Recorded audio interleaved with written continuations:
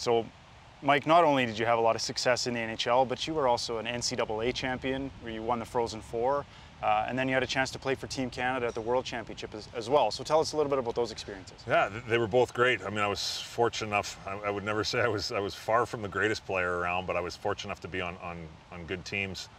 In college, you know, I played for the Fort Saskatchewan Traders for a year, and then I was going to go to the WHL like everybody else around here. And long story really short, I went on a fly down. I didn't even really know what I was doing. I didn't know anything about the university. I didn't know anything about college hockey, period. Never seen a game, had no clue what it was. The only reason why I went down on the fly down was because it was a trip to the United States without my parents. And I think I just turned 17 years old. So I'm like, yeah, I'm going on this.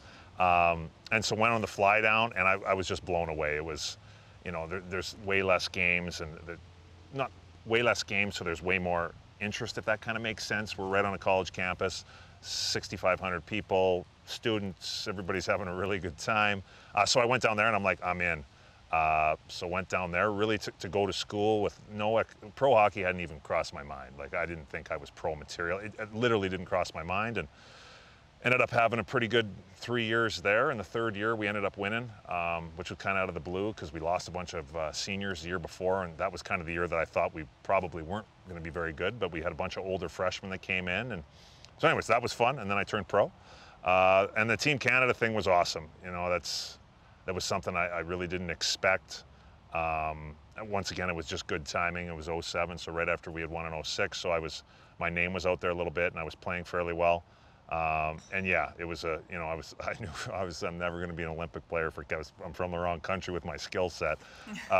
So getting a call from Steve Yzerman about the World Championships was awesome. I think the only reason why I really went was because the tournament was in Moscow, and I think he probably was going down the list of defensemen calling, you want to come, and no. And finally it got down to my depth, and I was all in. I could care less where the games were being played. It was my only chance I knew that was probably going to be my only chance to play for my country, so it was fun. We went there, people were kind of like, who are these guys? We didn't really have like any big names. You know, there weren't really we had really good players, and we went 9-0 and won the whole thing, so it was fun. NCAA, Worlds, NHL, KHL. I know that you have a funny story about signing in the KHL, if you'll share that with us. Sure, yeah. So I knew I wanted to, you know, there was the half lockout year, and I played in the American League a little bit, and I knew, you know, my time was up here. I had had my chances, and things weren't really working out, but I still wanted to play. So I put a summer in working out here in Calgary, and I don't know, maybe it was because I was in Russia for the Worlds, but there's a lot of good leagues over in Europe, but I was just interested in the Russian league, and I couldn't even really give you a reason why. That was the only place I wanted to play. So there was some interest from a team in Belarus in August. So I'm like, okay, perfect. So I'm like, I'll be ready to go here, and wait. Now it's into September. It's the middle of September. I could have at least gone somewhere in a tryout, but I'm waiting for this contract. End of September, now they're not interested. And so I ended up, my first 2 years pro when I was up in the NHL, my D coach was Slava Fetisov, who's like a Russian legend. And I would love to know what that guy's worth today. He's like Putin's right-hand man, that guy. But anyways, I hadn't talked to him since I played for him. Maybe saw him once or twice, and I got a hold of his phone number and called him. And I just said, hey, Slava, it's Mike Commodore. He's like, oh, Misha, which is Mike in Russian. He's like, Misha. I'm like, Slava, I need a contract. He's like, okay. I'm like, okay? He's like, yeah, okay. I get you a contract. Click. I'm like, next day, my agent gets a fax from Vladivostok. It's in the KHL. I just sign it. I'm good to go. And then I'm like, Vladivostok? I'm like, I've been to Russia, and I'm not real worldly, but I kind of know. I've never heard of Vladivostok.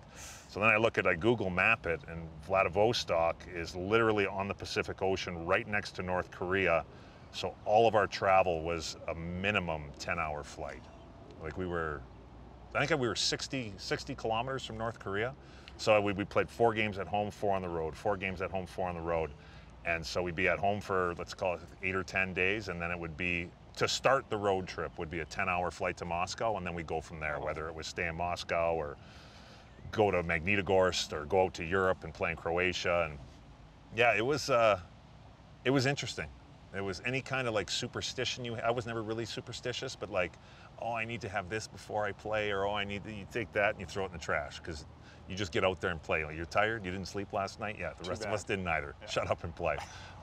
It was interesting. It was a good way to end things. Moral of the story, do your research, I guess. That's right. Moral of the story, maybe take a minute. And, yeah. Although I guess the phones weren't really ringing off the hook, so I don't know what my options were. Yeah, that was, Vladivostok was my only option. Yeah. That's how far I'd fallen. Let's take a quick break and get back to the golf.